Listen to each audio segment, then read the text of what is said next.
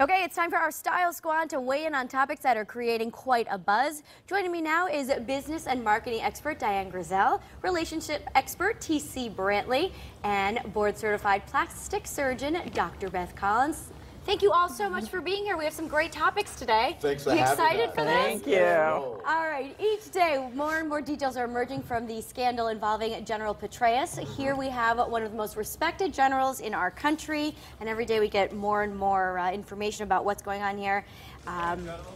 People are shocked because they held him in such high regard. Should your personal life matter if it ends up not being judged criminal? TC, you want to start us off with this one? Yes, your personal life does matter, but I want to go deeper. Is that Petraeus had prostate cancer in 2009.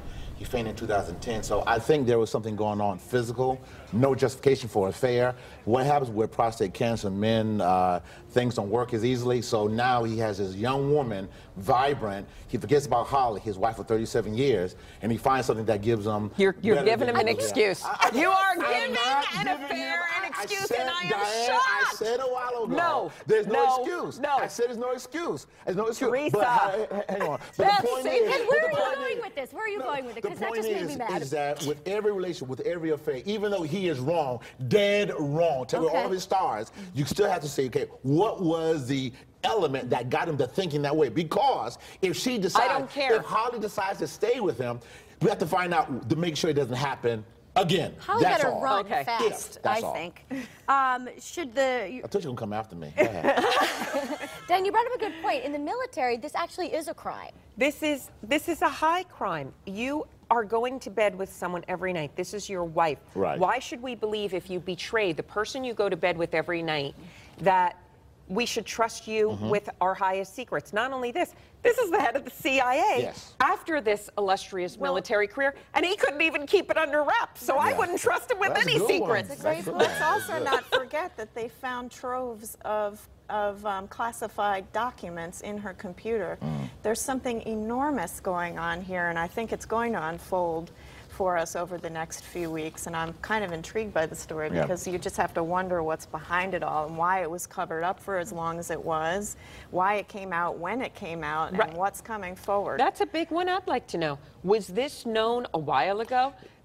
Was it something that could have shaped the presidential election? I'm curious. Well, because he had to know about it before the election had happened, But here's the point, though. Here's the point, and though. why didn't we? This is national security on some level. But here's the point for every man who was thinking about stepping on his wife. It's not worth it at all. Here's a man that even though he you're stopped redeeming yourself. Thank you very much.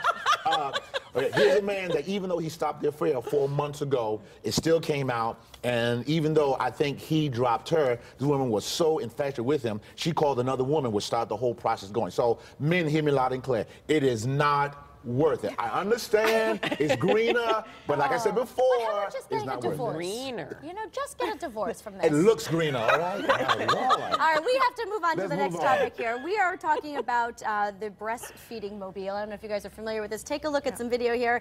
It's a topic we talked about on the morning show the other day. Jill Miller is trying to get support for her latest idea, a milk truck, which is actually a safe haven for women to breastfeed their child. The milk truck can come to any location. You just contact them through an app, and it comes with a giant breast on the top of the truck, so everybody knows what's going on. That's a man's fantasy right there, But it's for breastfeeding. I understand, but again, you know, breastfeeding is a very private thing, and I like to go with Diane. A couple of episodes ago, we talked about how states have to decide what they want to do. A husband and wife have to decide what to do with this manner. But as I tell people, people in counseling, just make sure if the baby is breastfed, the husband's breastfed too as well. That's go both ways. All right, wait a moving second. along here.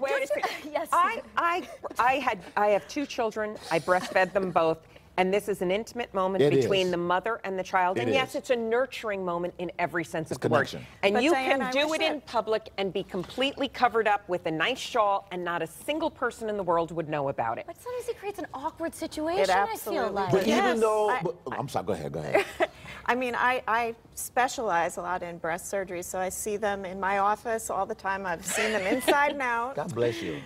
Yeah, but when I'm sitting in a restaurant with my friend or an acquaintance, I don't want them to be taking their shirt off and showing me their stuff. So I it's agree unnecessary. It's not if you're private. But as far as the truck goes, if this gives them an option so that they don't take it out in front of me, then God bless them. I mean, I think that there should be a haven for them to go to. Sure, I think the motive of the truck was to almost embarrass the company for not having a resource like that. And I don't like negative motives like that. That breastfeeding also releases oxytocin, which is that powerful hormone that brings mother with child together. So it's very powerful. And also the Bible talks about breasts over 62 times. And so it's in the Bible, so it's fine. But do it in a nice way. That's all we say. Let's take breastfeeding to another level now. Let's go.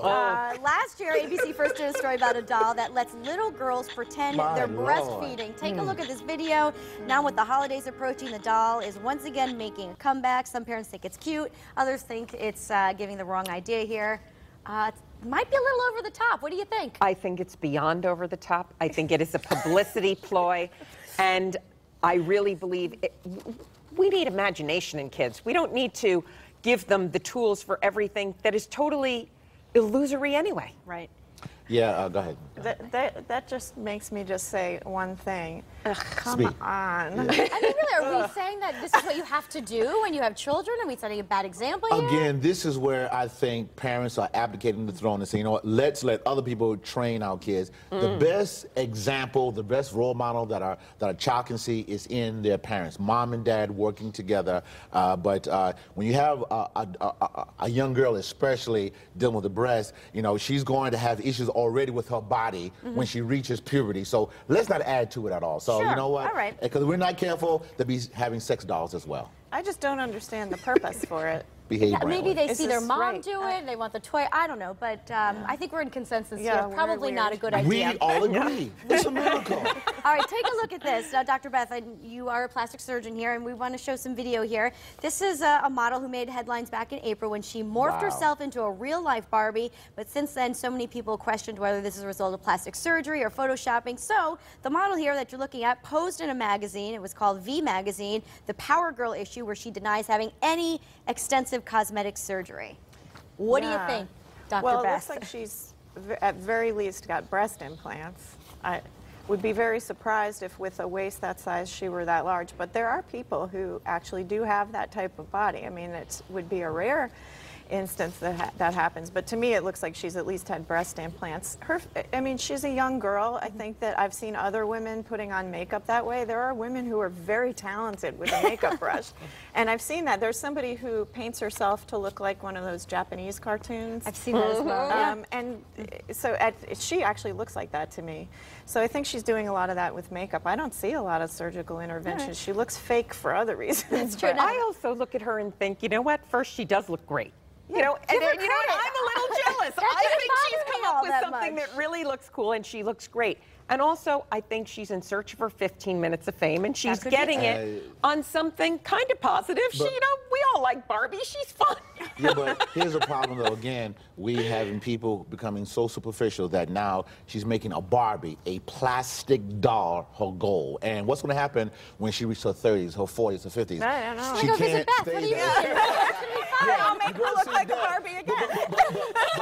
But again, it goes to the point of is that when people have these goals, let's make sure, yes, the outside looks good, but it's not the outside, it's the inside, because you can dress it, you can I'm not wear even so sure if it's that. But She you know may what, be just having fun, saying, you know She what, may I'm be trying having to fun, but again, hang on, I have We a gotta problem wrap with this that. up. I'm so sorry. We're out of time. We man. gotta go. Thank you so much, all of you, for being here. We'll do it again real soon. Up next, we're heading into the kitchen with Keisha Cave. We'll be right back.